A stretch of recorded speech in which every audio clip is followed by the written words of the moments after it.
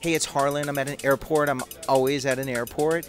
Just had an amazing high school event. We were talking about dreaming, and I want to give you 3 things to not do when someone tells you your dream is too big or just stupid. Number 1, do not punch someone in the head.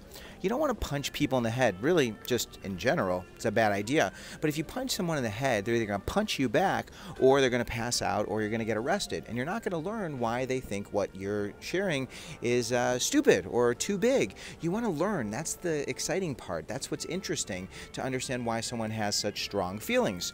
Number 2, do not change your dream just to make someone happy. When you start changing your dream to get people to like you, you start to live a life based on what everyone else wants as opposed to what you want. And what you want is what you want, and it's not right or wrong, it's what you want. Someone could have a different opinion, but it doesn't mean you need to change your opinion just to make someone happy.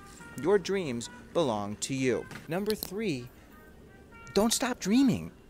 There are people who love to dampen other people's spirits. They love to put out their light. You know, the world is just filled with people who are scared and afraid and are negative and love feasting on other people's hopes and dreams. Do not let that happen.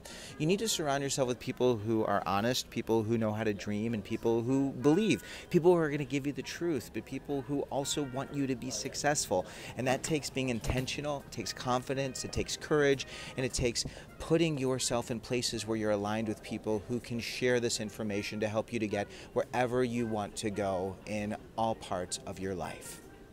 Hey, thanks for watching Help Me Harlan. Do you have a question? I would love to answer it. Please send me your questions. The URL is right here.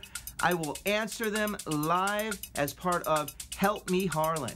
Thanks for watching. Please subscribe and like.